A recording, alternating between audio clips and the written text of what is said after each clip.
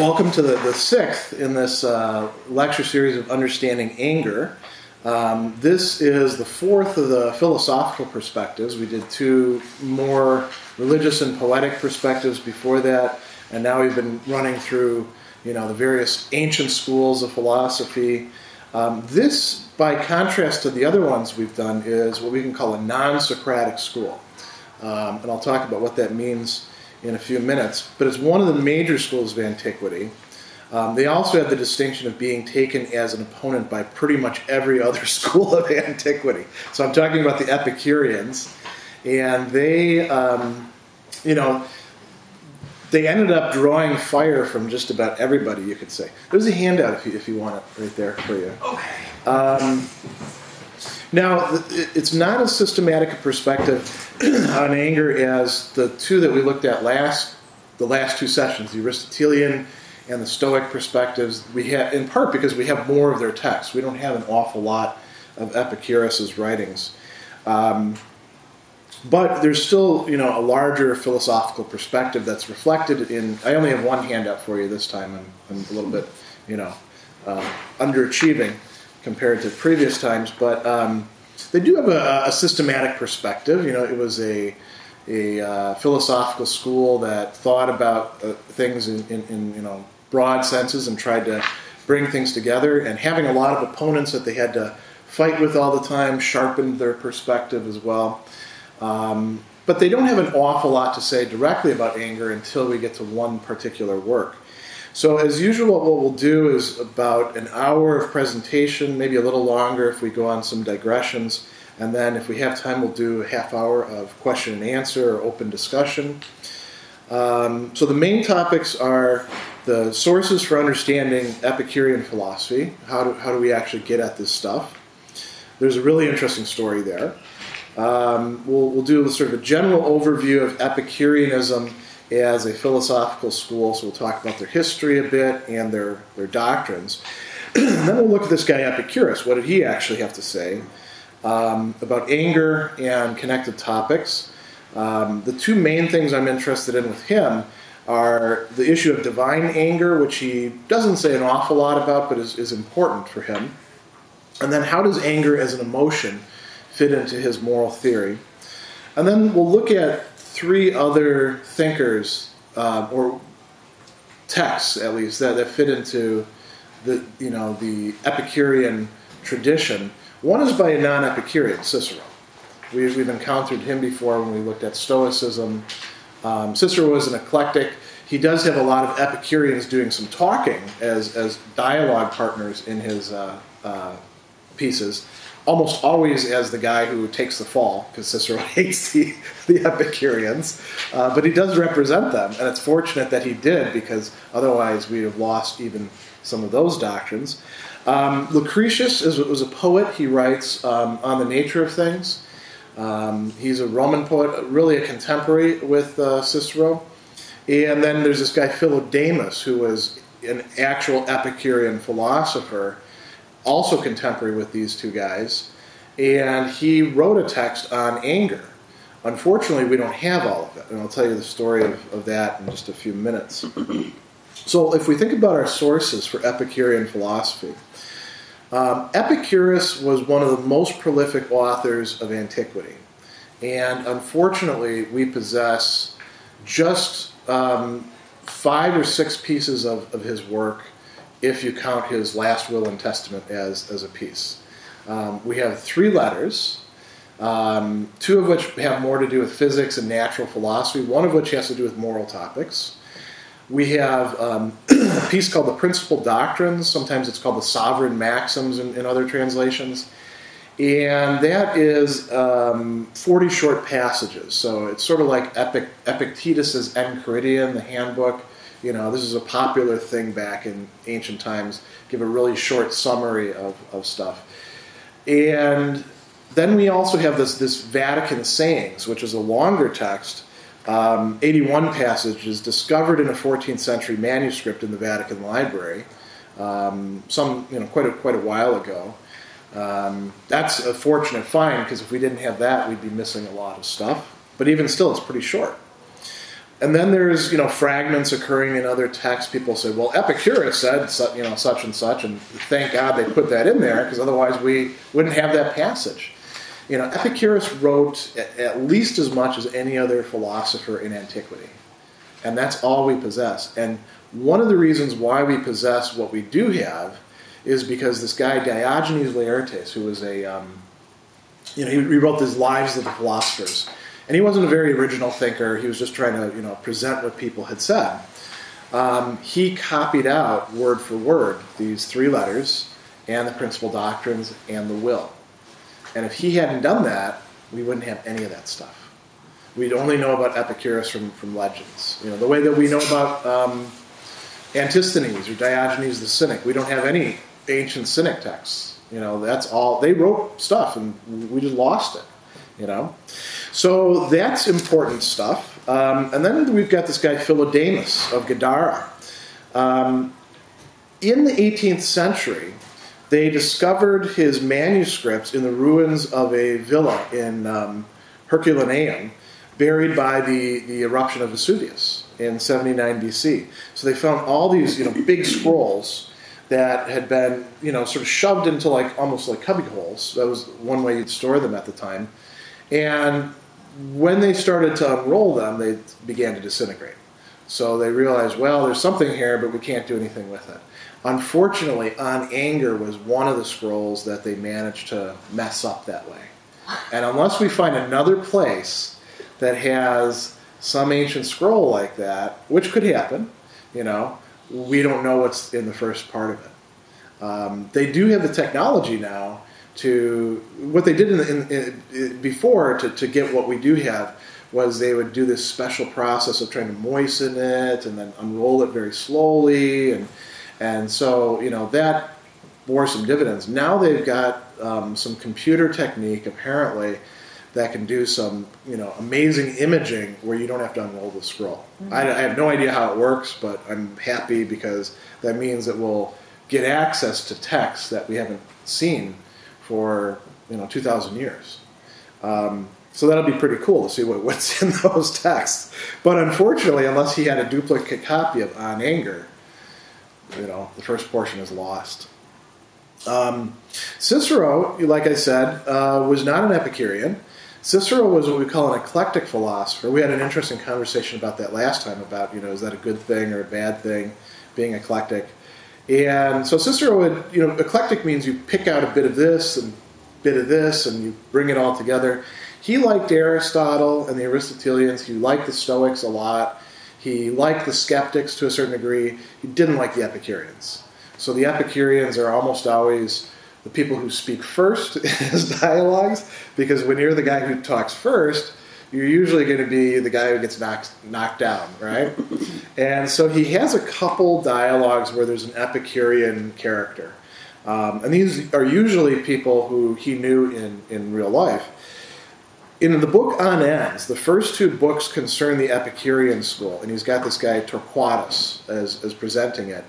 And it presents a more or less orthodox Epicurean position. It may actually represent Epicurus's book, lost to us on the end, on the purpose, you could say. On the nature of the gods is another interesting dialogue, and he's got an Epicurean at the very beginning of that, who presents the Epicurean position and then doesn't say much through the rest of the dialogue. We can also learn about the Epicurean doctrines and personalities, way of life, from sources that are not Epicurean. And when they're not Epicurean, they're usually hostile to the Epicureans. They're usually quoting Epicurus or somebody else to say, look at how bad these guys are. So some examples would be this guy Athenaeus. There's a book that is translated as Sophists at Dinner. It's the Deipnosophistai. Deipnos is meal. And it portrays the Epicureans as being very harsh in conveying truth. And there was also a whole literature sort of presenting philosophers at dinner parties behaving very badly. If you ever read Lucian of Samosata, he's a satirist. he'll have like, a dinner party where all the members of the major philosophical schools are there. And come on in. I don't know where to sit. Maybe right there. Okay. There's a chair there. Yeah. There's another chair there too. So, Epicureans, when we this is actually a good spot to talk about how the word has changed over time. When we use it in our culture, we usually think about people who are, really what we now call foodies, right? They're into really fancy meals, the best wine. You should probably have some good music playing at the same time, the kind of people who throw dinner parties. And that's not what it actually meant back then. Although they were accused quite often of being, just lovers of pleasures of all sorts, the kind of people who just be partying all the time. As it turns out, that's not the kind of life that they really advocated or lived. They did think pleasure was the good, but it's a certain kind of pleasure, a refined kind of pleasure. So we learn something about the Epicureans by looking at the negative portrayals of them, because every once in a while they'll say, here's what those guys actually said in this work, and we were fortunate to have those fragments. So as a major school of philosophy and antiquity, like I said before, it's a non-Socratic school. So it means it doesn't trace itself back to Socrates. Plato's school, of course, Plato's a student of Socrates, right? So that's a Socratic school. Aristotle's school is an offshoot of Plato's school, so it's got a lineage going back to Socrates. The Stoics, they are Socratic in a couple different lineages. There's, they go back to the Cynics, who go back to Socrates through Antisthenes, and also through this Megarian school.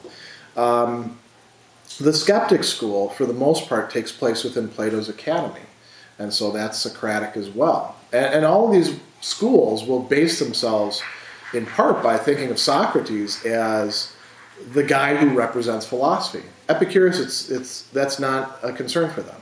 Socrates is not a hero for them at all. Instead, they go back to this guy Democritus, this atomist philosopher, who was a materialist. He thought everything was atoms. Atom just means that which cannot be cut. Comes from and then tmein, which means to cut in Greek. And Epicurus adopted some of his ideas and then developed a perspective of his own. He said that he was self-taught. And it may, in fact, be the case that he was. A lot of other people who didn't like him said, no, he got his ideas from this guy or that guy, and they were second-rate, so, typical jealousy going on there. Now, he taught in a couple places. He taught in a place called Mytilene, and he was asked politely to leave. And then he taught in Lampsacus, where he got quite a few followers and friends. And then he wound up in Athens. And he was of Athenian citizenship, but he lived most of his life outside of Athens. His parents were, emigrants, right? But they had Athenian citizenship. So when he's in Athens, he buys this garden. And you'll sometimes hear the Epicurean school is called the garden, as opposed to the Stoa, or the Academy for Plato, or the Lyceum. And he bought this garden, and he'd have all his friends come there, and they'd hang out and do philosophy and live together. And so that's where the school had its founding. He devotes himself to teaching and writing and friendships. He had a really good close friend, this guy Metrodorus of Lampsacus, who was an early popularizer of Epicurus' philosophy. He would have been Epicurus' successor, but he dies before Epicurus, unfortunately. And he leaves a son behind, named Epicurus. You can tell how much he likes Epicurus, and a daughter, who are both provided for in Epicurus' will. Epicurus, his will and testament says who is supposed to be supported by the garden. And it became something like a, I don't want to say cult in the negative sense, but, where there's a very strong ethos behind it. They view themselves as kind of a separate society. They're very close to each other, and there's a continuity to it going on. So it wasn't just a philosophical school, it was like a whole society. They even celebrated his birthday as like an annual event. Epicurus comes to be seen as a sort of savior figure to them over time. And then, like like the other schools, there's, successors in the garden. They were usually called the successors, not the scholarchs, as in the other ones. And the Epicureans spread out as Greek and Roman culture spread out throughout the Middle East and the entire Mediterranean. So you find Epicureans in places like Alexandria. And Alexandria was a very important city. We think about the Library of Alexandria, but there was a library there in part because there was such a huge scholarly community. So there's Epicureans there's Epicureans in Syria, there's Epicureans in Rome. And it becomes quite influential in Roman circles. So, this guy Torquatus, the character in Cicero's On Ens, is a good example. It also influences medicine. There was an Epicurean doctor called Asclepiades of Bithynia, who is trying to develop Epicurean medicine and bring it to Rome. And what we mean by Epicurean medicine was a different model of medicine than what the other people were working with, which actually was pretty oriented towards looking at what we nowadays call mental illness and trying to find remedies for dealing with that. Unfortunately, we don't really have anything. We have references to him, but we don't have his works. Julius Caesar was viewed as being too receptive to the Epicureans. When he was a young man, he came up on trial, and that was something that came out in the trial, as opposed to Cato, the Stoic, Epicureanism was kind of frowned upon.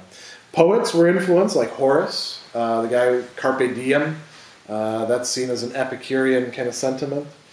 So they become rivals and critics to the other schools. And what's interesting is with the end of the ancient period, the Epicureans essentially disappear. We know that in the end of antiquity, it's not just Christianity, but a lot of other religious concepts are floating out there. People take a different attitude towards things. The Epicureans just sort of lose their following and also become seen as very materialist and kind of retrobate and not really where philosophy is. In the Renaissance, there's a revival of Epicureanism. So Renaissance philosophy, you're going to find people like Pierre Gassendi, who's a priest, by the way, who become Epicureans. And they adopt an Epicurean position and try to resuscitate it. And there are people today who, it's not like the Neo-Stoic movement, I would say, but there are some people today who identify themselves as Epicureans. I don't actually know any personally myself. I know a lot of people who identify themselves as Epicureans in the other sense, like they're foodies, like people over at the Culinary Institute of America, but I don't know any that are super into Epicurean philosophy. But I know they're out there. So what were the key things that these guys believed? One thing is, like I said, they were materialists. They thought everything is material. They believed that everything is a matter of atoms, and they're all sort of falling in the void. So there's two metaphysical principles, atoms and the void. And then to account for freedom, they said every once in a while an atom swerves. No explanation for why this happens. But, it just happens once in a while, and that's what affords us freedom. That's why there's no determinism or fate, the way a lot of people believed. They also, they do believe in the gods, but they believe the gods are very different than how the poets portrayed them or some of the other schools of philosophy portrayed them. The gods are not interested in human affairs because they're gods. Because to be a god means to be this blessed being who's enjoying, this blissful state, and it would just, drag you down to get involved with the world and human affairs. So the gods are sort of like human beings that just have it really, really good, and have, I guess, a gated community up in the heavens or something. That's a nice way. They don't let any of the riffraff in because the riffraff would, distract them. So there's no sense praying to them because they're not going to, they're not going to listen. And going to the temple, if you like going to the temple, that's fine, but don't tell all these stories about the things the gods do, because they don't really do anything other than enjoy themselves. And so this is a good intro to their moral theory, they are what we call hedonists. Hedonists believe that the good is essentially pleasure. So there's a lot of varieties of this, and we'll talk about how Epicurus isn't just the party all night kind of variety. But hedonism, there's a whole tradition of philosophical theories that say that pleasure is the good and pain is the evil. And everything else, if it's good because it leads to pleasure or alleviates pain. And if it's bad, it's the reverse.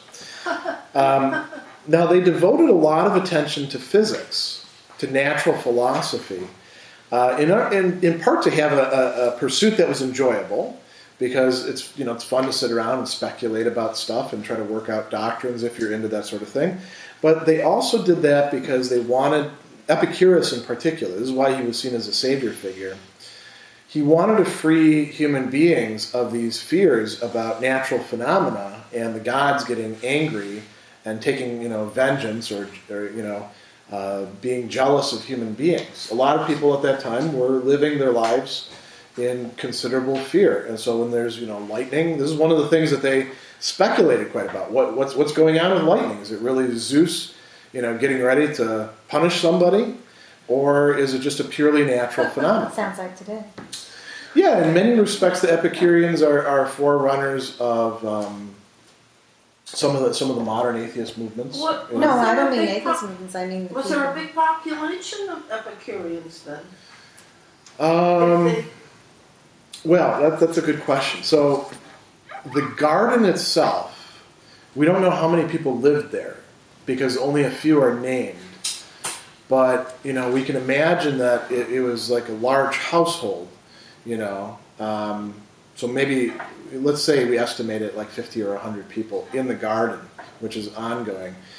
And then there's people, we might call them freelancers, out in the culture.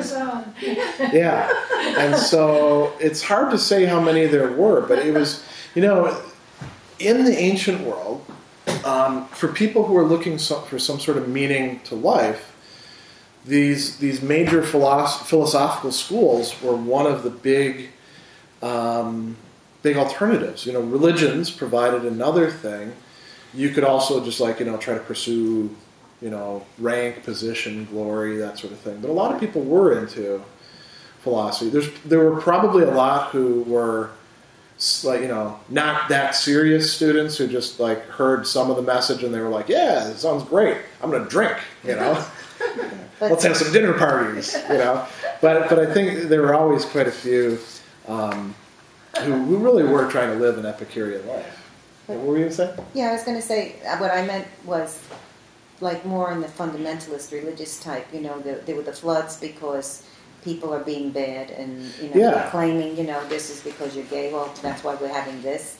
That's why we're, being punished, which would be similar to what... Yeah, the Epicureans were trying to dispel those kinds of fears. Because that was that was common to see natural phenomena as, in some way, oriented towards human beings as, okay, there's an earthquake, Poseidon must be ticked off. What did we do? It's probably that guy over there. And that's what I mean. Certain schools of thought today are erupting, sort of going back in time, talking. Well, I think that's always been around. That notion of being. Yeah, I mean we can find that in the American colonies, in not just in Puritan literature, but even in more widespread literature. And then we can find the deists saying, no, that's not how things work. And so there's that same. Struggle is born out. Interestingly, Jefferson identified himself as an Epicurean. I don't know his work well enough to know whether he was really an orthodox Epicurean but he called himself one. So, So let's go on a little bit. There's a couple other things I want to bring up about their doctrines before we get to anger. One of the points that Epicurus really stressed is about death.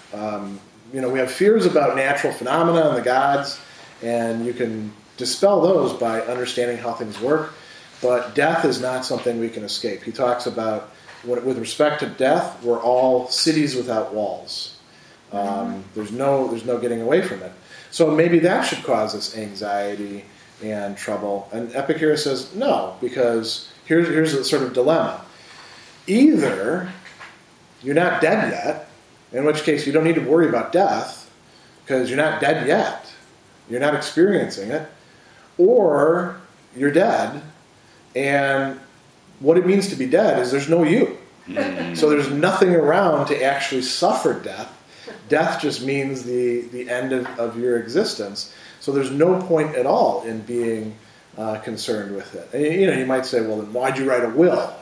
That's one of the retorts that some people do have. Cicero actually has that in his On Ends, But he wanted to, provide for his friends. Now, their goal in life was to have a state of what he called ataraxia, which means being untroubled. So it's hedonism. It's aiming at pleasure, but it's aiming at a kind of pleasure that is going to be, uninterrupted and untroubled by pains, by fears. It's more of a negative thing, although it's not. It's sort of like when you get to lay down after a really rough day and you're maybe your joints kind of hurt and stuff like that, and you get in the bed and you just like lay down and now you're at rest. How good that feels.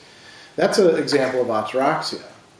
Or when you've got all your bills paid for the month, and there's actually still some money left in the account, and you don't have any worries about, what's going to happen or how you're going to pay, this or that. That's ataraxia. There's a lot of other examples we could give. So he will make a distinction between two types of pleasure. This is some of the stuff that I have in the handout for you, which you don't need to necessarily look at right now, but for future reference. He talked about moving or kinetic pleasures and static pleasures. So like laying in bed after a long day, that would be a static pleasure, right? Getting up and having a drink would be a moving pleasure. You're doing something. It's active. And Epicurus thought that the static pleasures are quite often a removal of pain or a removal of trouble. They're not an active getting some pleasure, doing something that will bring about pleasure. It's more a removal of pain. But he says that's more pleasurable in the long run than just going out and doing active things. Eating, drinking. Having sex, going to a museum and running your eyes all over things, those he thought are less pleasurable in many respects. He also made a distinction between pleasures and pains of the body and the mind.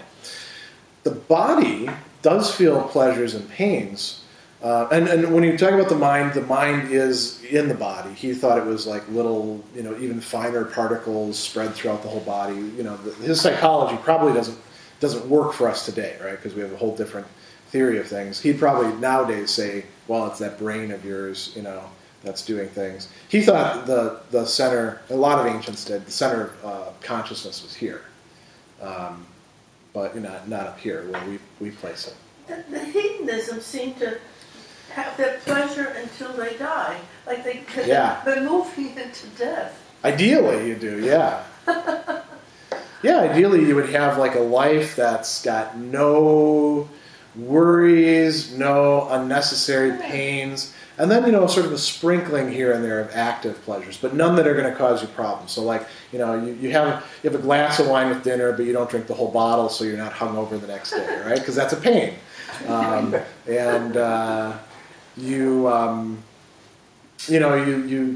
listen to some music, but you don't get yourself so wound up with music that you need to go to a concert and wait in line and be there with a whole bunch of other sweaty fans bumping around and stuff like that, right? So yeah, the goal would be to have a life like that. It may not be that realizable for some people. What are you going to say? Doesn't carpe diem, which I think means seize the day, imply the idea that you should try to enjoy what you can enjoy before it falls apart and you have to experience pain? I think a lot of people tend to interpret it as like, party as hard as you can today, because who knows what's going to happen tomorrow. But you're right. The original idea is that you find in Horace is we don't know what's going to happen tomorrow, so enjoy what you can.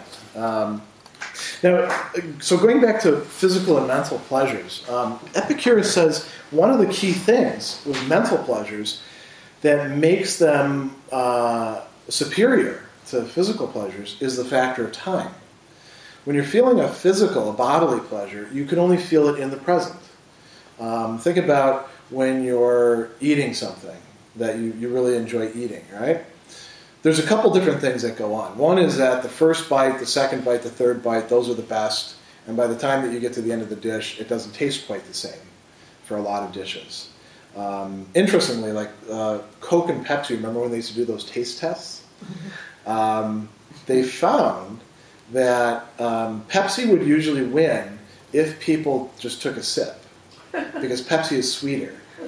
But if you had to drink a whole little cup, like a Dixie cup of it, Coke would win. Coke has more bitterness, and the bitterness and sweetness are a little bit more balanced. Pepsi was viewed as too sweet over time, But then, so let's say it's something else that you're eating, right? You eat it, and while you're eating it, that's great, but then it's gone, right? And so what do you do after that, Well, you eat some more. Yeah, and you can remember the taste of it, but that's a mental pleasure. That's no longer your tongue actually doing something. That's you remembering it, and you can anticipate it, and that's another kind of pleasure as well, right? That's also mental pleasure. And the things that we enjoy through the mind, like, for example, friendship. There's a lot of pleasures involved in friendship. Those aren't just bodily pleasures. Those are mental pleasures. You're connected with that person. Where's that sound coming from?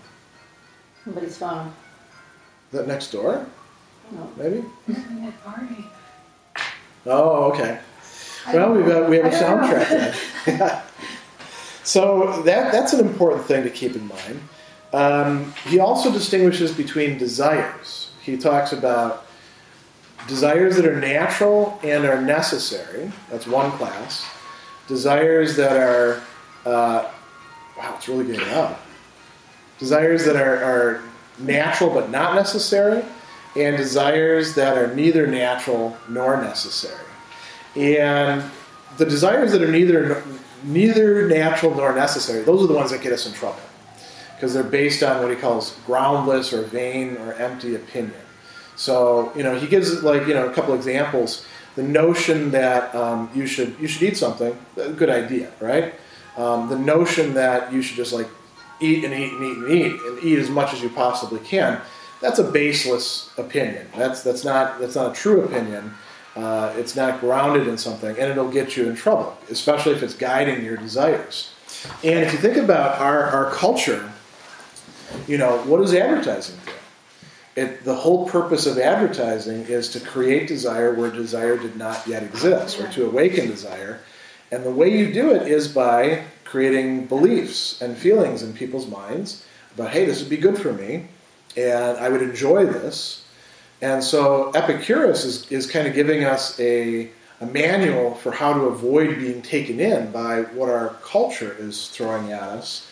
He says we need to restrict ourselves to the desires that are either natural and necessary, like you got to eat, and you do have a desire to eat. Good that you do, because otherwise you're going to die, right? Or somebody's going to have to force feed you. And then desires that are natural but not necessary, we can follow those too. We just shouldn't make those the priority. We should restrict ourselves as much as possible to the desires that are natural and necessary. And natural, covers a wide ground for him. So this leads to this really famous saying of his. He says, a person cannot live pleasantly without living prudently, that is with practical wisdom, well, kalos in Greek, which could mean beautifully as well, and justly. So if you really want to have a hedonistic lifestyle, if you want to have full pleasure, you have to be prudent in it, you have to have a good way of life, and you have to be just. You have to follow some rules. Yeah, go ahead. Well, explaining hedonism like that, it sounds like a good thing. But the way I think the way it's evolved over time is that if you're hedonistic, you're only thinking of yourself or your own pleasures and stuff like. That's how I was raised to think about being that way. There was a guy, Aristippus, who predates Epicurus, who's a student of Socrates, who somehow got the message from Socrates that pleasure is the only good, and he was a hedonist like that. He said bodily pleasures are where it's at. Try to heap up as many of them as possible. You want to structure your life so you're having one bodily pleasure after another. He got criticized for hanging out with prostitutes, and he says, why would I marry? I mean, this is exactly what I want, right? I can get it as a business transaction, That was sort of the hedonism that you're talking about. I think that's what we picked up. So there's always two different things. And the Epicureans were always being accused of being that kind of hedonist by other people, Well, don't you have to be persistent in wanting this? I mean... Yeah. Epicurus actually... You have to narrow yourself down to that goal. I mean, you don't have any interferences. Well, you're going to have interferences. It's more like when you get off track, you got to make sure you come back on track, right? Just like when let's say you're trying to have a healthy diet. Yeah. Most of us are going to fail at one time or another, like the holidays, right? But then it's a question, do you say, screw it, I've left the diet, I'm never going back to it, there's no point. No, you guide yourself back to it and say, okay, now I got to get back on track.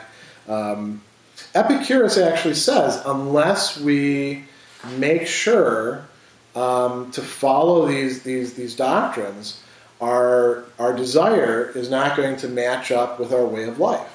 The way of life that we want to live. So you're entirely right. It's going to take some discipline and some application. Prudence is supposed to help us out with that.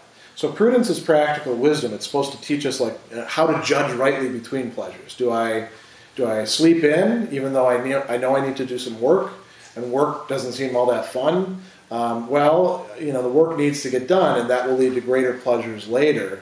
That's behaving prudently. I don't see any accountability as if you're a hedonist. You have no accountability but to yourself. Well, you could have accountability to others. There's no inherent accountability to it, but if you have friends, Epicurus thought friendship was the greatest of pleasures. And you can't be a good friend if you're just being totally self-indulgent, Even if you just see your friends as only a source of pleasures and not valued for their own sake, you're not going to be a good friend. Yeah.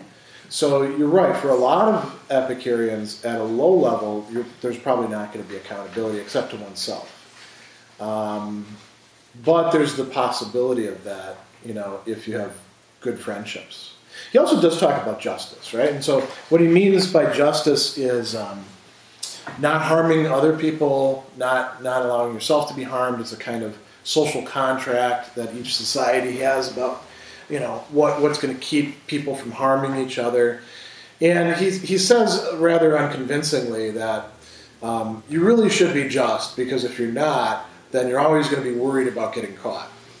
And I know there's plenty of people who don't worry at all about being caught, or don't care, But he tends to think that if you're being bad to people, you may get some temporary pleasure out of it, but it's not going to pay off in the long run, As a matter of fact, he advocated, don't get involved in politics at all, because you're never going to be happy in politics. Well, that was a good point. I was just going to get that. I mean, isn't the context the people who had the luxury to indulge in philosophy and so forth? Yeah, was of course the elite. By some sense, life was extremely precarious back then. The masses lived, the contrast between the average person. So it seems in some ways it's a very balanced approach for someone. Most of these people could do more or less what they wanted in some levels. It would have been... Although, if you weren't a slave who was totally without freedom because you had a bad master or something like that, because quite a few slaves did have quite quite a bit of freedom. And you took on Epicurus's, let's call it his system, right? Think about it sort of like the self-help systems that we see out there today, because that's really what it's like. It advocates living a very simple life. So you don't need a lot of money to do it. As a matter of fact, you don't want to be spending your time on trying to make a ton of money, because the pleasures that once you remove pain from the situation and worry and trouble, you just need some simple pleasures, and they will take on a much greater value for you. He's the kind of guy who'd sit around, just eat a pot of cheese, and he'd be like, you could imagine him going to Hannaford and getting like a tin of cottage cheese and just sitting there and eating that and saying, this is really good. I'm an Epicurean. Yeah. Or maybe a jar of pickles, So it's a lifestyle that would be possible for many people to live. Of course, if you are a slave, you're kind of screwed, because you've got somebody who's going to make trouble for you, your master, right, or mistress. But for most of if you're living it the right way, it's doable for most people. If you're living it like got to party all the time, that's very expensive.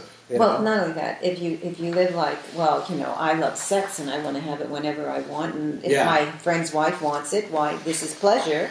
You don't have any, if you don't add the other. Epicurus was interesting, he was not a big fan of sex.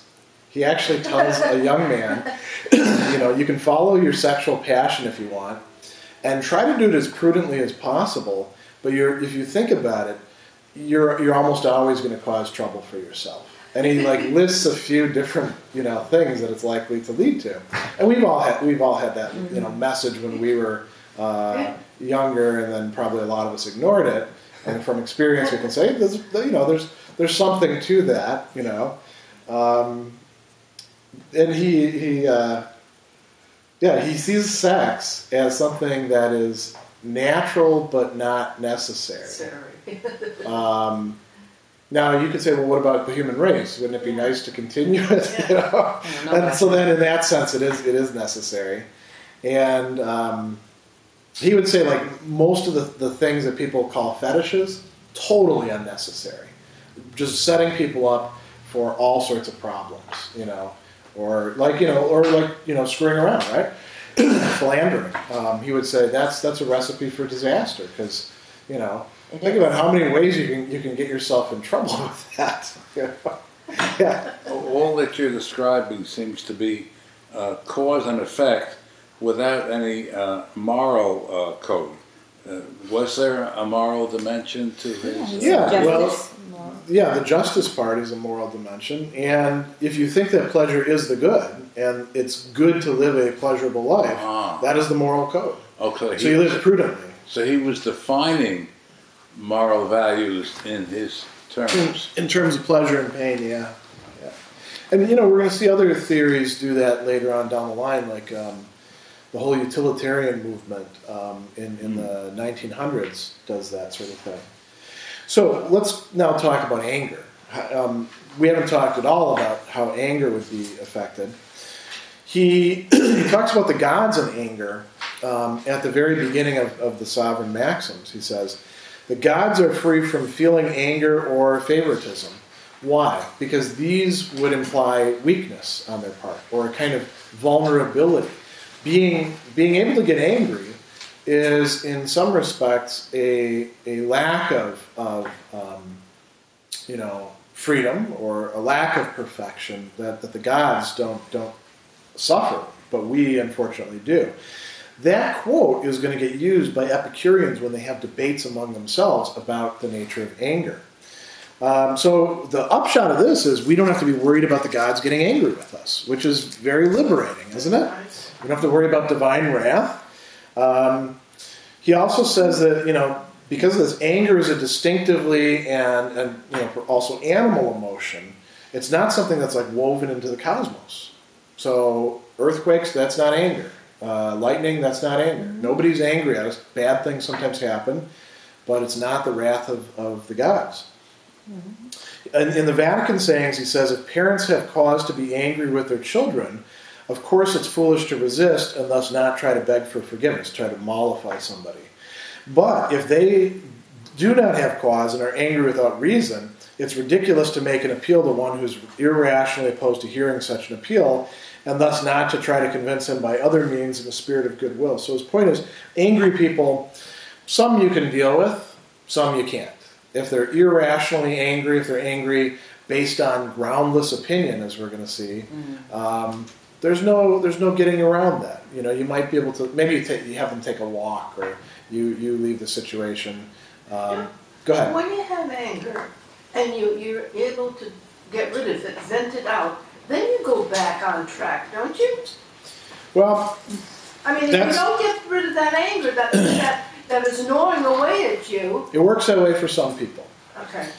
That is a idea about anger that moral theorists and psychologists have shown in the late 20th century is a recipe for disaster for many people.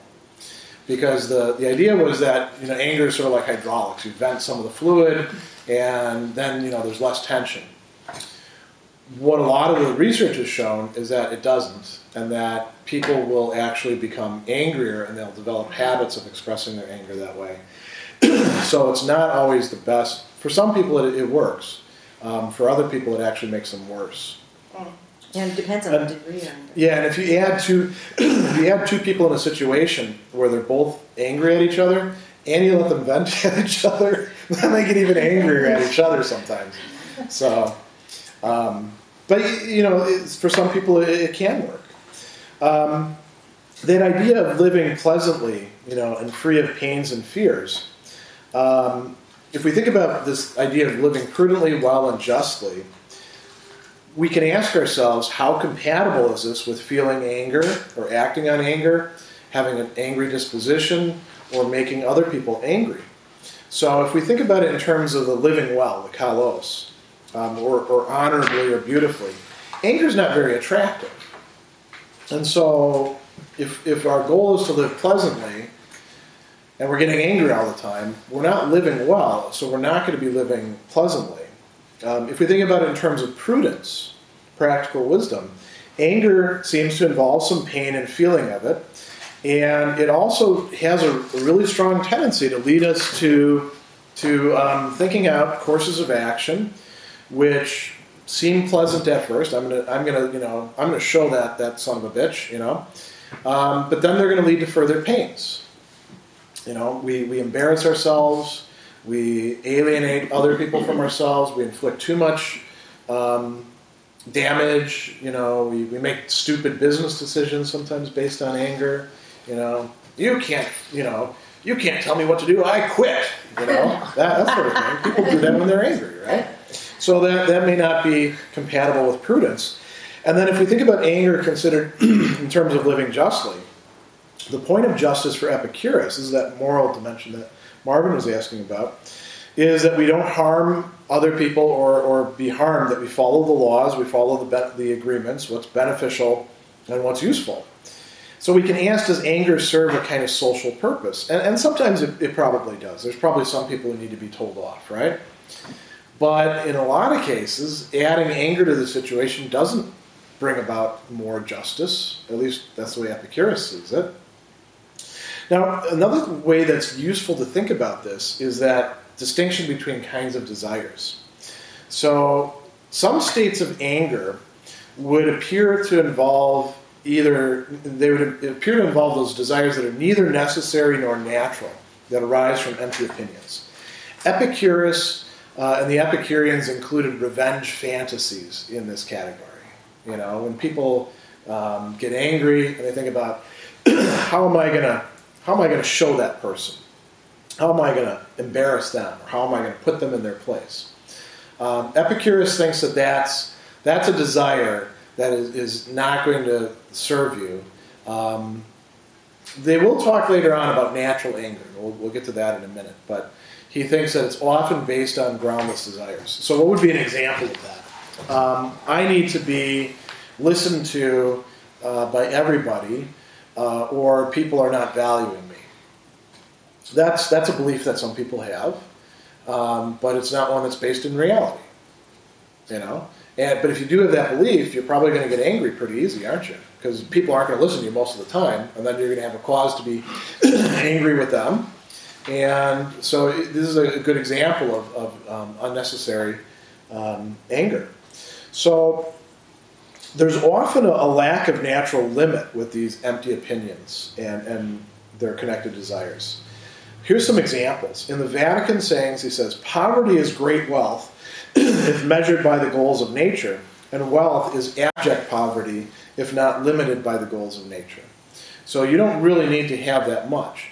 And if you do have this desire to just accumulate and accumulate and accumulate, anybody who gets in your way is going to make you angry. Something's bothering me. There's a lot of anger today. I mean, there's anger, like just recently on TV, anger in the Walmart. There's anger in the parking spots. Yes, just driving around. Whoever's... The road rage thing, Where are we in this? How do we... Well, Epicurus would say we're not good Epicureans. What is the Epicurean? Epicureans would say, well, most people aren't Epicureans. They're not good Epicureans. And that's at any given time, our culture is not one that's informed by philosophy very much. They're offering this as sort of a remedy for that sort of thing.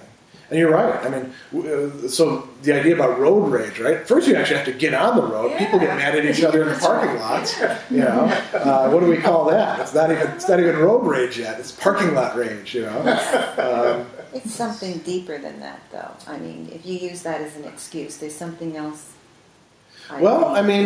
So there's a natural human reaction of anger, right? But a lot of what feeds into it are perspectives on things. So we get angry at people at times that we don't need to because we have mistaken beliefs about things. Like, if you have the belief that everybody should be nice to you all the time, you're really setting yourself up for trouble, right? Because I don't know where people get that belief from, but it's not one that's based on any sort of rational basis that's provided to us by evidence. I think a lot of times that's one of those cases where desire drives belief, which then drives desire.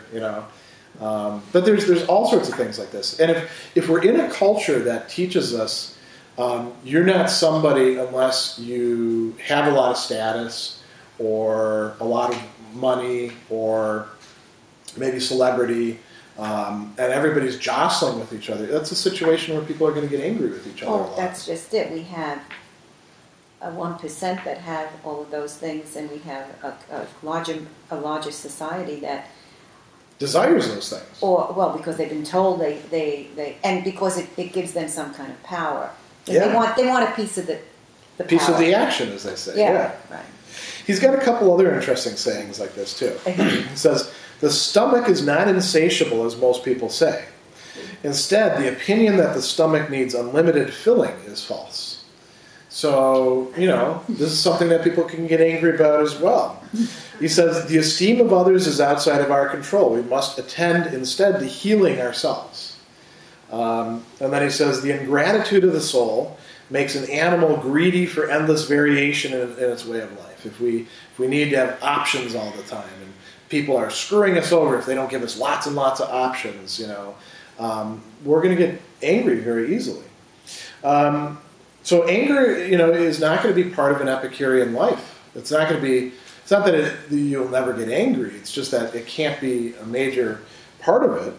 And it's also going to be a big problem for the development and enjoyment of friendships or households and families and communities, because anger tends to be very disruptive. The last suggestion I have, too, about this, because we're sort of drawing these Epicurean texts into territory they didn't go, he brings up the capacity for memory, as we talked about. Now, when we think about our capacity to get angry, memory sometimes plays into that, right? You ever have a fight with a close friend or a spouse, and now all the baggage from the last year starts getting put onto the table? That's because we remember things, and you did this then, and what you're doing right now is just another example of how you view me, how you treat me, how you perceive yourself. Exactly. Yeah. You perceive yourself that way. Yeah. So Epicurus would say, do we focus on remembering past pleasures? That's a good thing to remember past pleasures because that's pleasant, right? Or do we focus on remembering past pains, like when people screwed us over or made us feel humiliated or treated us unfairly? If we're practicing an Epicurean life, we're probably going to develop a kind of forgetfulness towards the pains that we've encountered in the past. In part because usually we can't do anything about it, right? The people who made us angry, they're not in positions where we can get to them and do something about it. So if we just dwell on it, we're allowing them to hurt us again. And pain is a bad thing for these hedonists. So let's go on to Cicero. There's not much to say actually about him.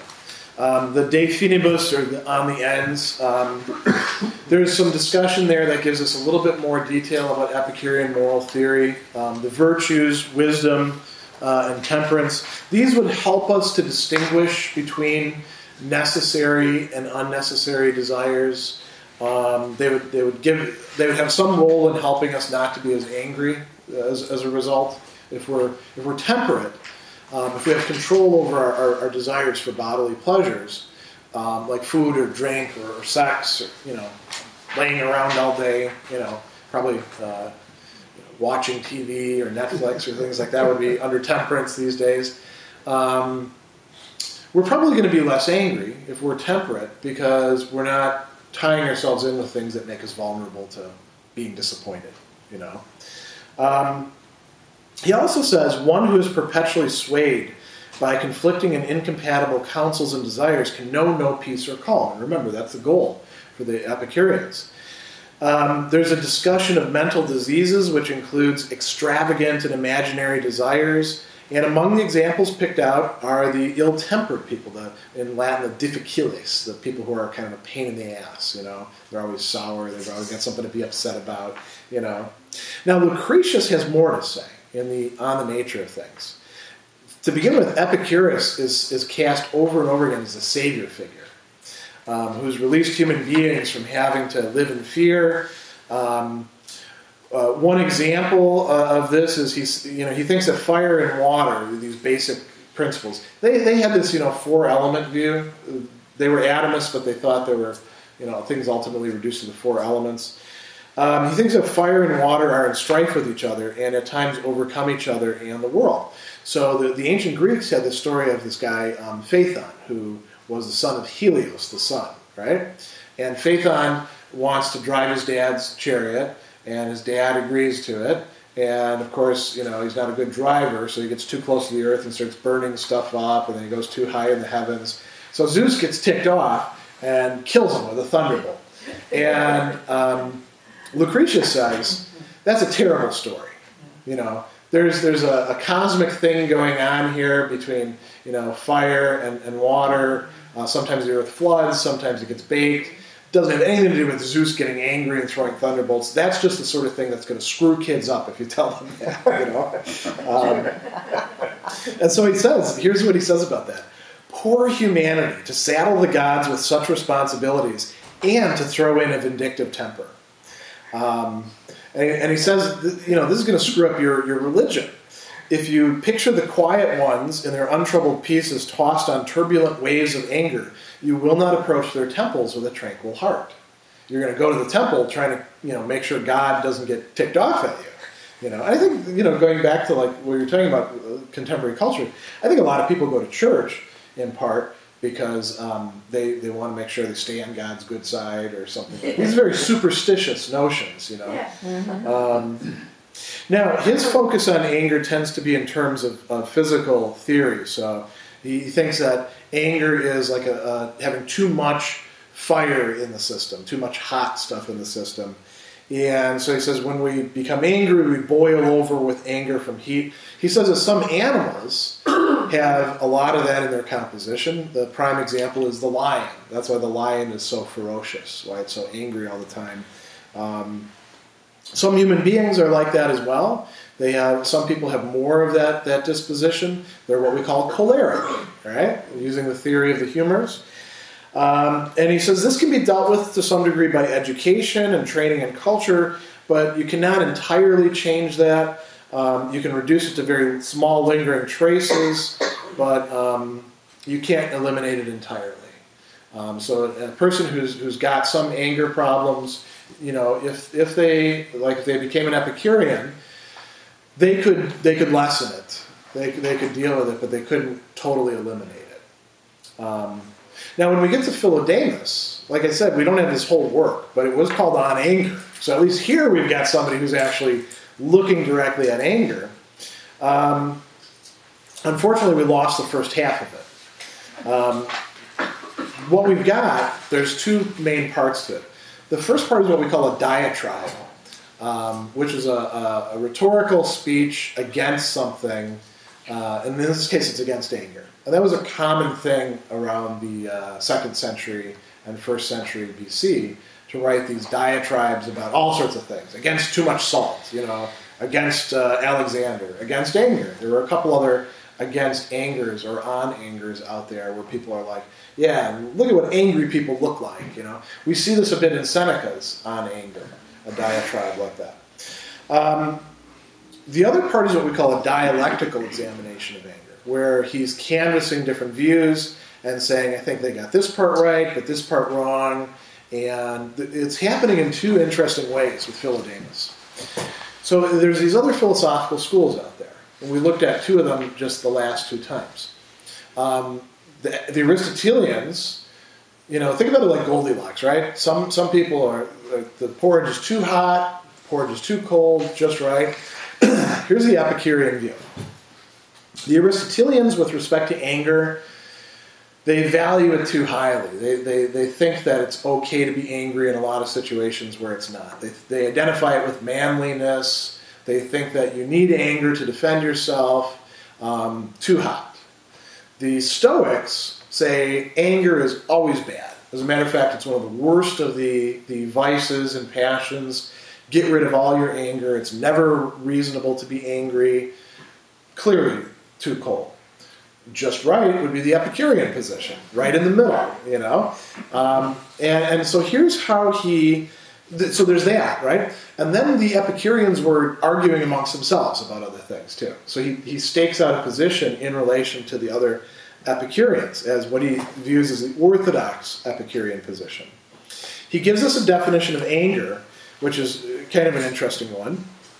He calls it a kindling, swelling, irritation and indignation, together with a fierce desire to pursue and contend with the person if one can. So there's a lot rolled in there, isn't there? But a lot of it's kind of metaphorical language, I think.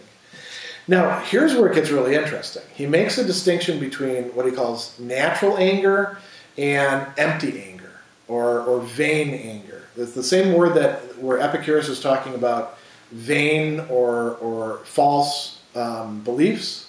The Greek word is kenos, which means empty or vain or groundless, right? So there's natural anger and then there's groundless anger.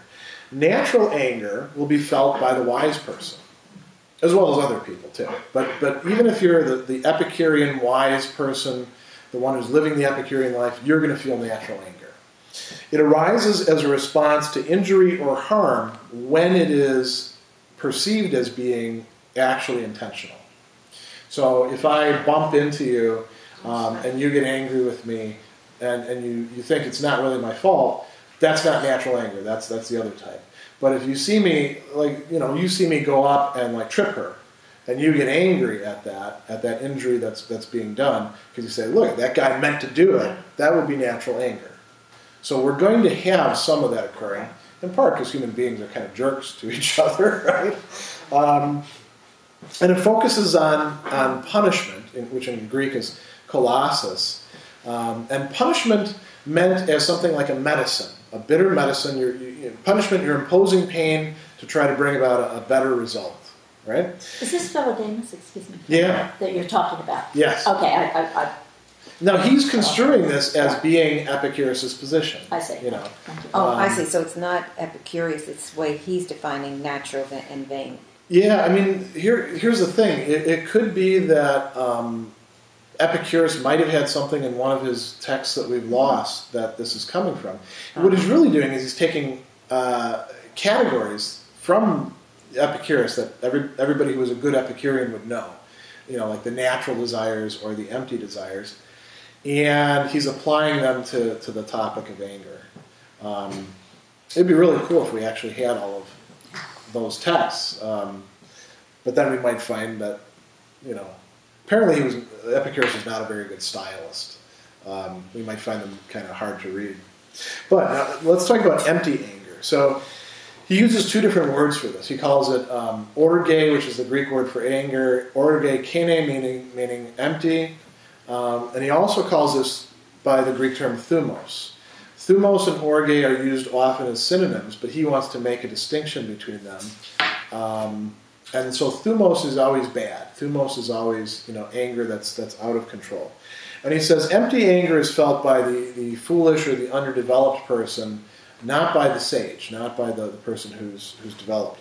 It arises as a response to injury or to injustice or to slighting, and it involves some sort of assumption or perception on the person's part. So it doesn't have to be a response to something deliberate. Again, I bump into you. You're like, who the hell are you to bump into me? That would be an example of empty anger.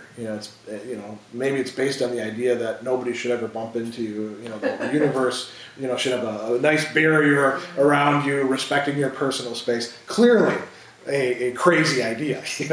Because that's, I don't know where anyone would get that idea. Now, empty anger, he says, focuses on revenge. As opposed to punishment, it focuses on revenge. And the Greek word that he uses for that is the one that Aristotle used for defining anger, timoresis, a rectification, setting things right.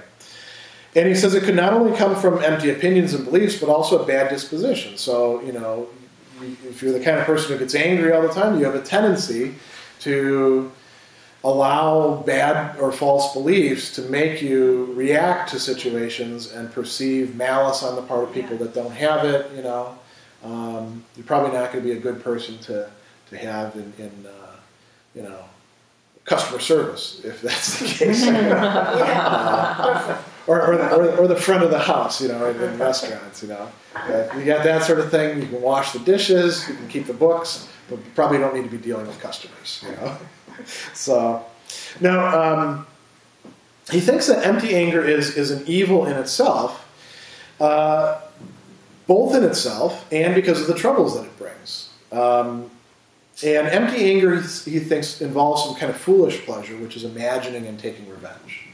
So the stewing that we do, the ruminating, he thinks that. Now, one of the great scholars who's done work on this, this person, Tsuna, suggests that empty anger involves mistaken beliefs about being wronged, or whether you're being wronged or not, or about the intensity of the wrong experience, like we overvalue.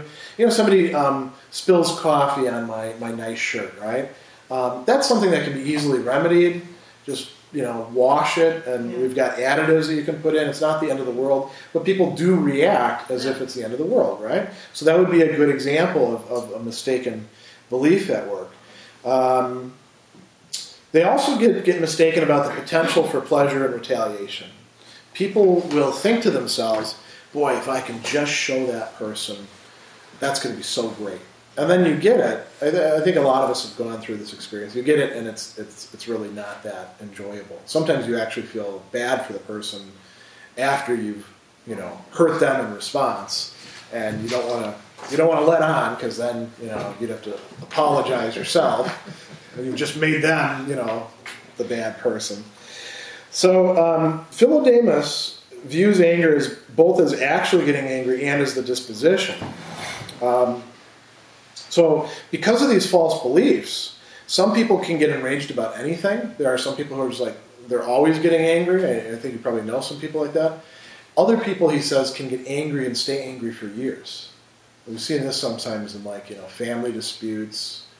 Coworkers can be a problem that way. So what's really interesting is he not only discusses how anger happens and makes this distinction, he wants to provide some sort of treatment for anger. And he views it as something like a moral disease, but also as what we would nowadays call mental illness. The Greeks didn't recognize a strong distinction, as we often do in our culture, between those. They saw them as sort of a continuum. And the treatment would be partly rational persuasion. If you think about what cognitive behavior therapy, if any of you have ever used that, does to try to deal with anger management, you try to analyze your beliefs that are leading you to being angry and see whether they're rational or not. And hopefully, if you can see that they're irrational, it makes you less angry, or you don't act on the anger at least. And partly, he says, it consists in this technique of setting before the eyes, which is using the imagination to create or evoke a repugnance and other aspects in relation to anger. So, when we looked at the Stoics, we saw Seneca advocating having a person look in the mirror when they're angry. That's one way to bring the angry visage before the eyes. There's other ways to do it as well. Look at somebody else who's angry, and then realize that you probably look like that person. And then there's supposed to be some sort of app-reactive reaction to that, where you say, "Oh, I don't want to be like that. That's not who I am," and that can help you to be less angry.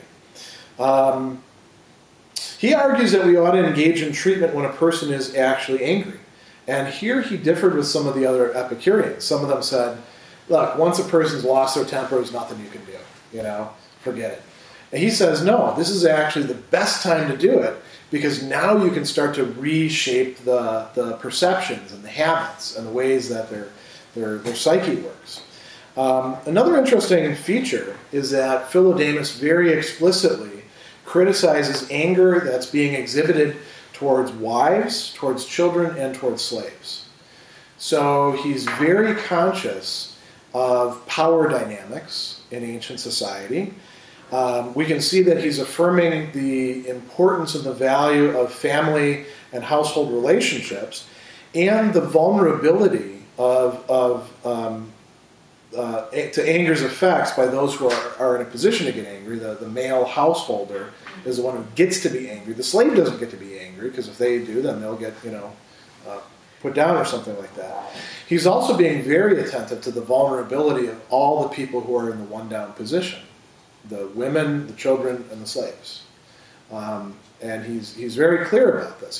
He would say, if you're an Epicurean, you cannot be taking anger out on people who are vulnerable to you, like maybe employees, right? You can kick your employees around, or one way people often vent their anger is they go out to a restaurant and then they treat the waiter or the waitress like crap, or other customer service people.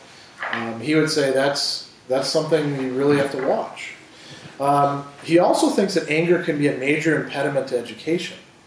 And so I have a few other remarks. Let me, since we have a little bit of time, I'll tell you about another work that he has called On Frank Criticism, or the Greek word for that is parrhesia, freedom of speech, it's sometimes translated as.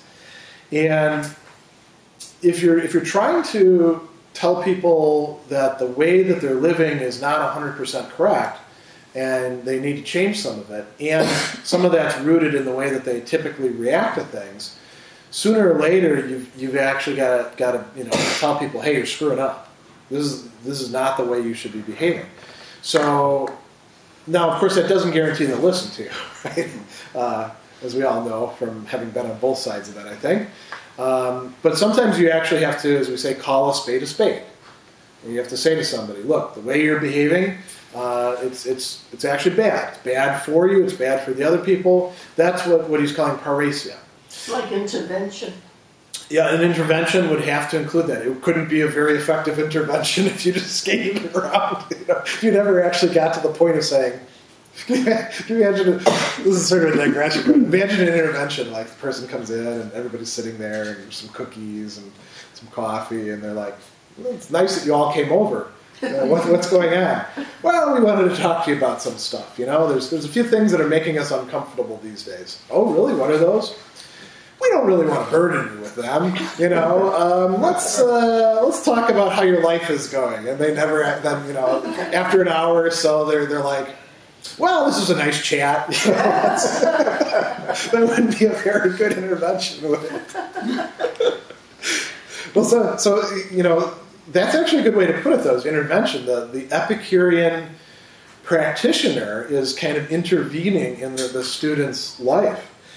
So Philodemus rejects what he calls harshness in this intervention or exhortation, when rather frankness is being called for. So he's distinguishing between, you can tell people the same content and do it in a way that's what we call assertive, as opposed to aggressive or overly hostile or confrontational, or in ways that are just putting people down.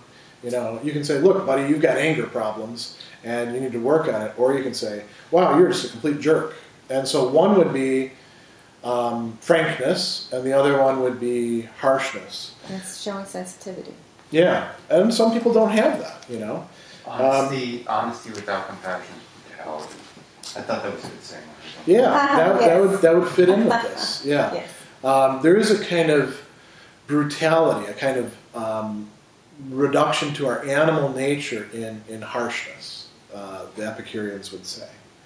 He also criticizes where it's starting to skate too close to the edge. He says that young people have a tendency to start out with frankness, and then it easily shifts into a kind of abusive harshness.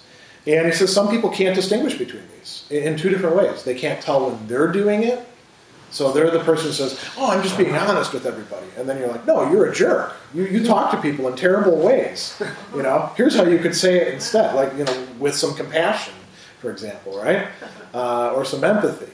And then other people can't distinguish it when other people are criticizing them. They can't distinguish between frankness, telling people what they need to hear, and just, coming down hard on them. And so anytime you criticize them, they get upset or angry.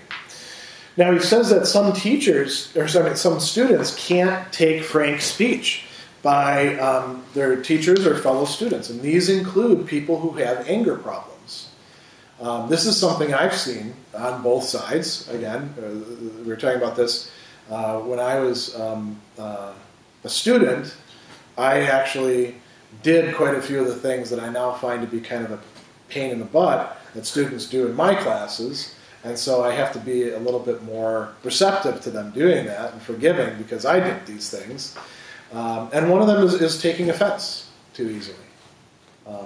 And some students are like that. You give them a C on their paper because their paper wasn't very good, and it didn't fulfill the criteria that would be required for a B or an A, and then they get mad. Because they don't want to hear that their paper wasn't what they thought it was. I remember actually just feeling enraged when I was a graduate student. I had to take these various tests. At the master's level, you had one test and then 4 at the PhD level, and the master's was called the comps, the comprehensive.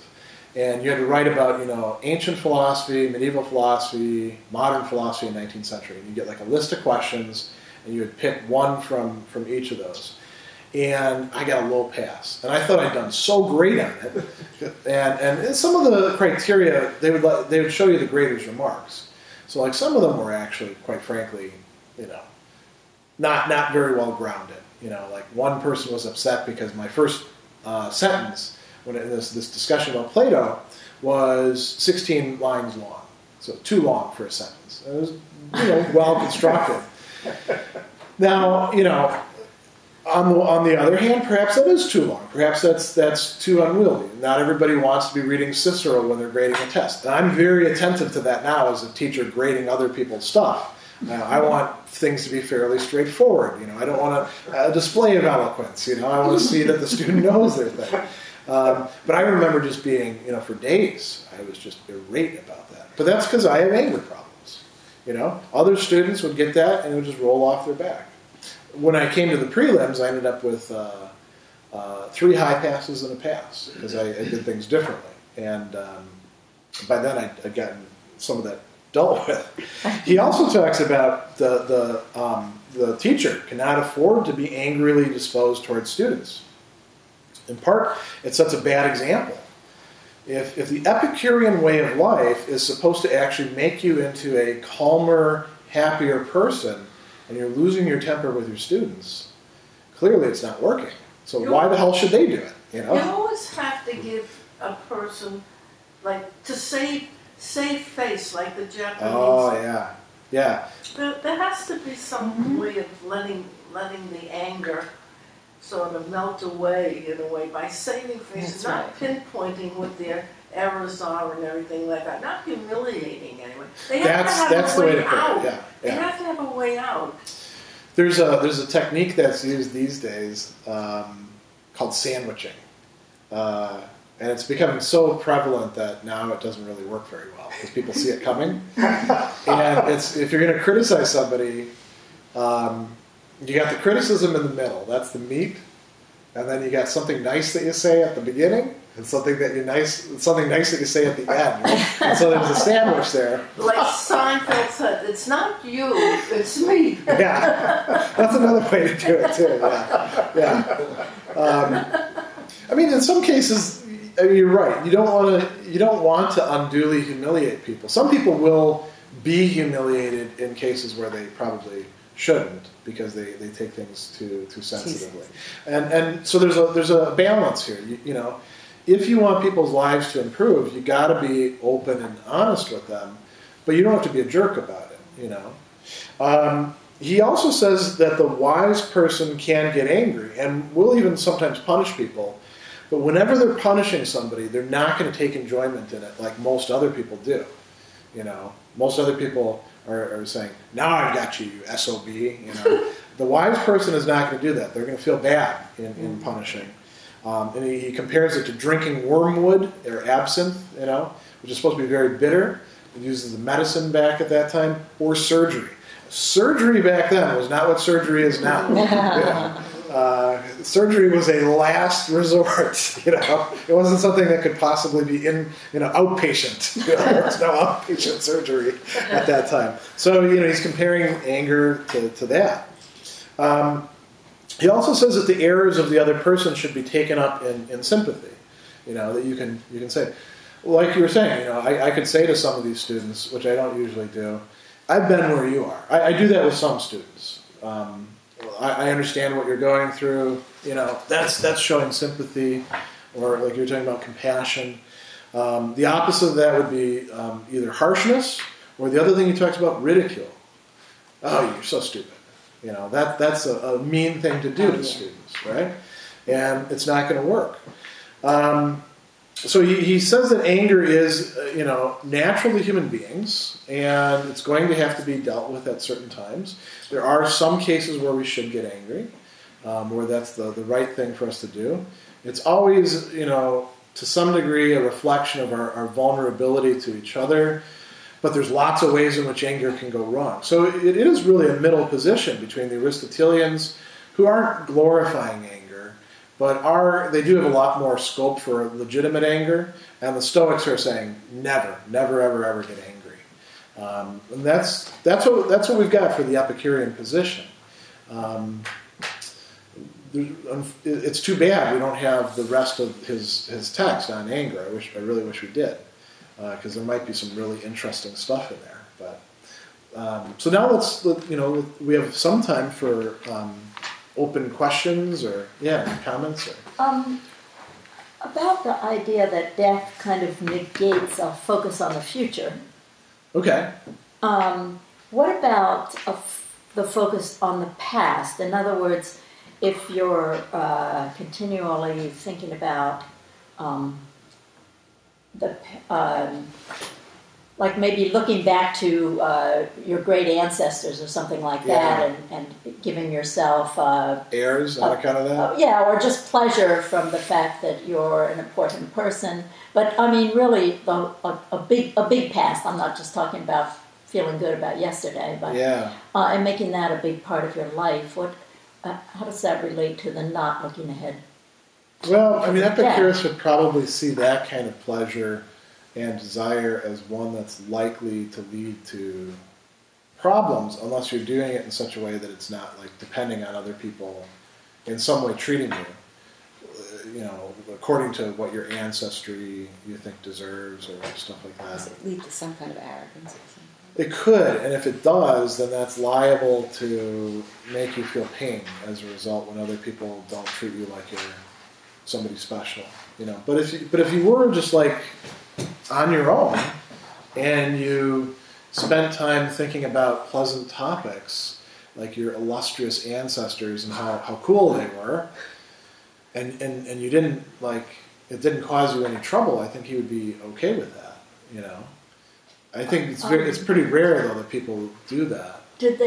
Was there much focus on history, or was it more of a living in the moment?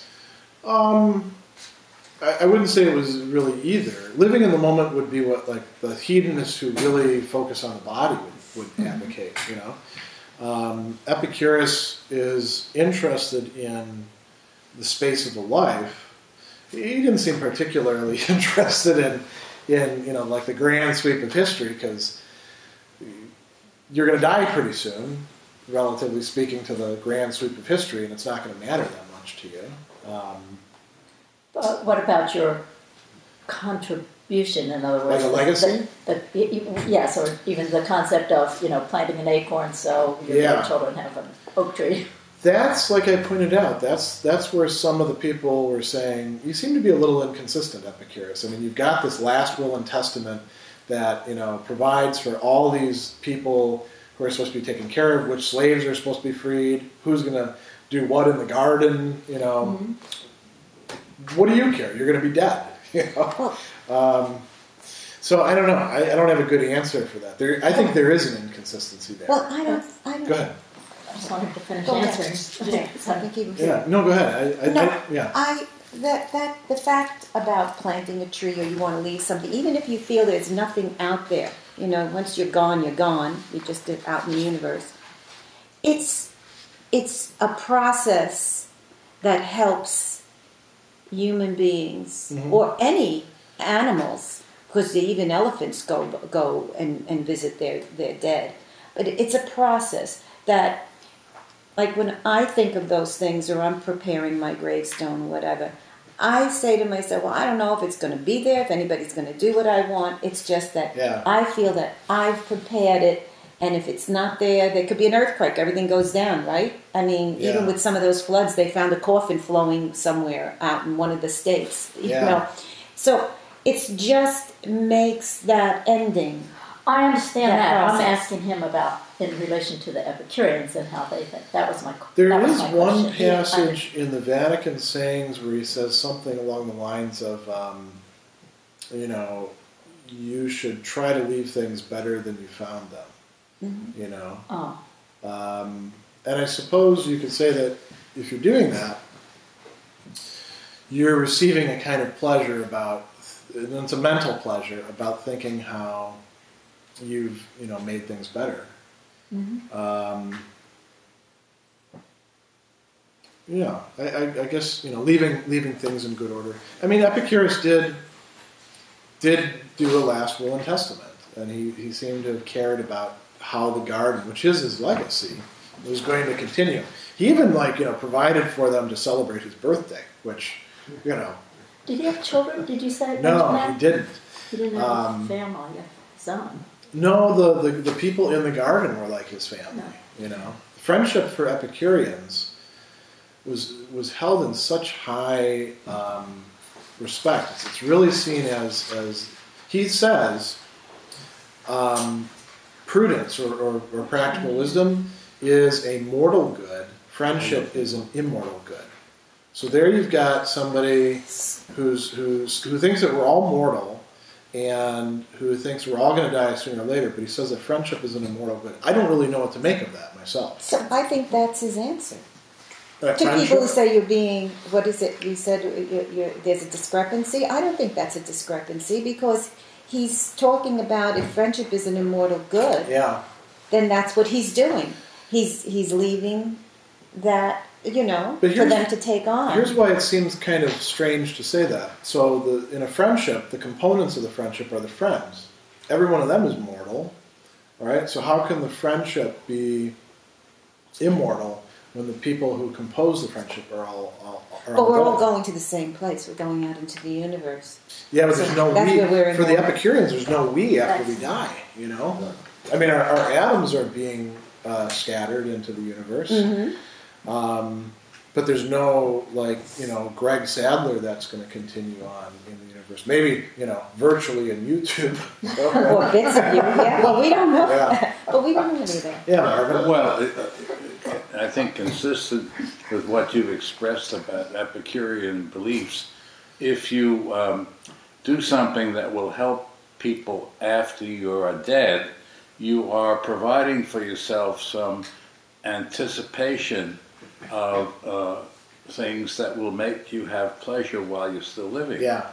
If I know that if I leave $1 million to you, it will make you happier, I feel good about the thought of it. Oh, I will.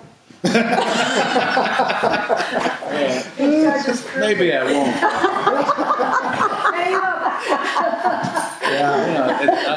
I think a lot of what you described as Epicurean beliefs are could be interpreted as rationalized principles of morality.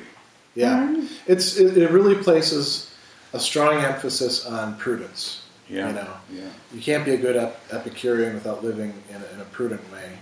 But I like carpe diem, Yeah. Like hay while the sun shines. Yeah. My point. What? This is a bizarre kind of thinking. Okay. You see, what's happening today with all the aggression, like ISIS and all these young people being recruited, all this hatred coming out and everything. And then in literature, we get someone like Patterson who throws out that the animals are going to take over. Okay. This is a weird kind of explanation of resolving the anger in the world. Are the animals going to be any better than the humans? Oh, I don't know the Patterson. No, he writes he writes all these crazy books on murder. Alex Patterson. Okay. Yeah. I think I've seen his name. He's now throwing out the animals are going to take over. Yeah. And I'm saying, there is a lot of hatred in this world. There's a lot of ways in which the world is going direction. They're recruiting young people. What's going to happen in this world?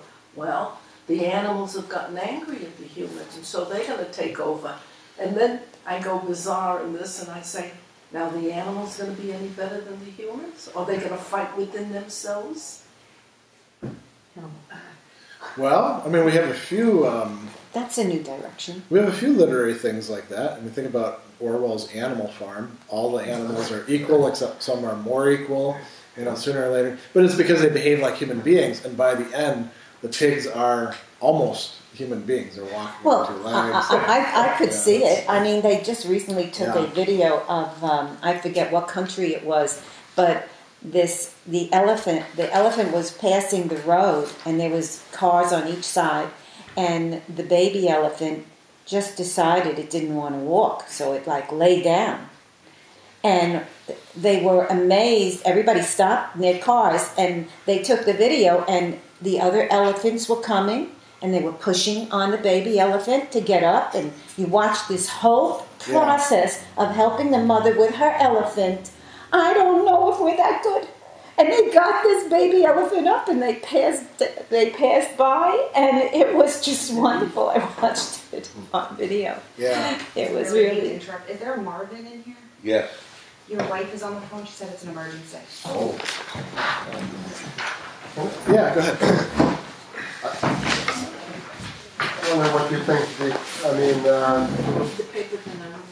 A lot of the philosophy is sort of negated by science and some of the advances that we made. After all, it was to try to acquire knowledge about stuff that we don't know. But it's interesting about anger because psychiatry and psychology there's not much to add, really. It's quite, it's still relevant today, and it's still,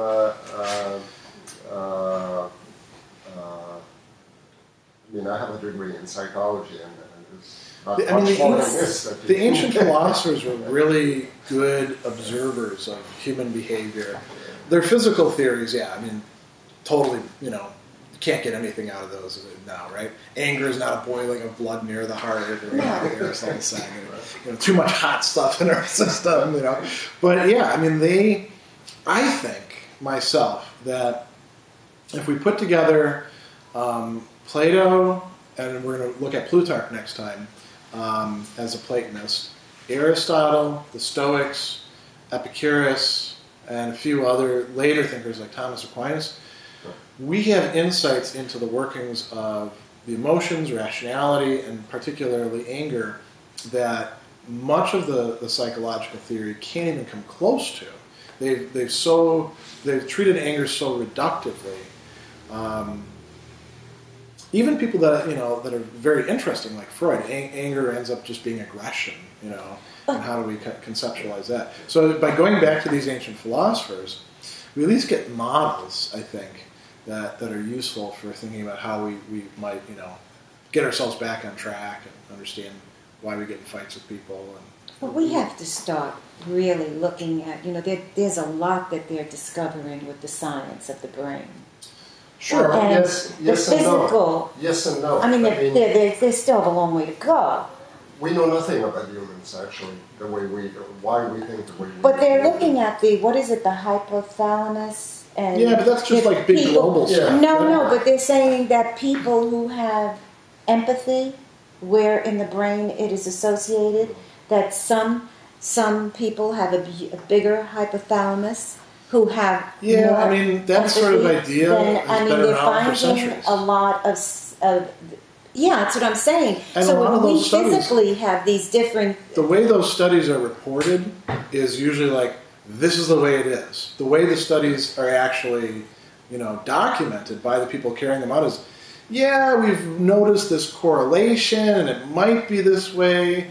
And the actual science is very hazy. But the thing is, the reporting on it is where it's like, we're making definite progress. I'm not saying that's done deal. Yeah. I'm just saying that it could very well, because we are not all the same. Sure. Not just because of, there are reasons we behave differently, not just because of our environment, but because of our, I believe in nature and nurture.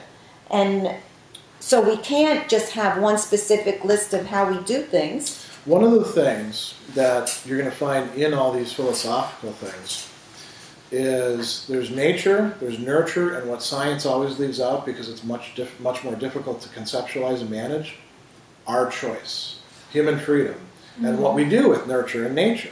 And we do have the freedom if we take on something like this. Am I going to be an angry person, or am I going to work on my anger? That's not totally dictated by my genetics. That's not totally dictated by my environment. At some point, I have to make that my own project. And science cannot quantify that in any way. Science is unable to explain where that decision actually takes place. They can tell you all sorts of stuff about the nurture and the nature, but they can't get at that distinctively. But there's still the controversy on free will. There's still a controversy whether we completely have free will. Here's the things to say about that. First, the people involved in the controversy don't even agree about what counts as free will. So a lot of times they're talking past each other. Second, it doesn't matter that there's a controversy, because if we're doing science, right, then we need to have consensus across the board, replicability and stuff like that. If we're doing philosophy, that's not demanded. So we don't need to have everybody convinced, even people who want to say, no, there's no free will. We don't have to have them convinced in order for us to say, look, I observe free will. I don't care myself what Sam Harris thinks. But Sartre believed that, if you Sartre believed in free will. Yeah, he said that if you said, okay, go to war or you get killed, Well, that's your choice. Then get killed if you don't want to go to war. I don't consider that very much free will. That is free will. That's a classic issue that's been dealt with by Aristotle, by Anselm. You're sort of blurring two things together. Yeah. There's the freedom of choice, which exists, and then there's like the freedom to define your entire situation. Those are not the same thing. But you have a natural, all human beings, all animals have a natural distinct for survival. Yeah, and we can so if you want to survive... And we can choose to go against it because we have free will. And people do that. I don't agree. Yeah.